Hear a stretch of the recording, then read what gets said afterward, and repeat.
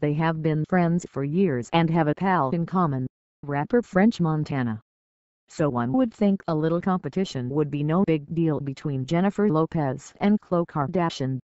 But when the two bombshells went head-to-head in a game of password during a Tonight Show with Jimmy Fallon sketch, the ladies got fierce, leading the Keeping Up with the Kardashian star to flip the bird at Jenny from the block.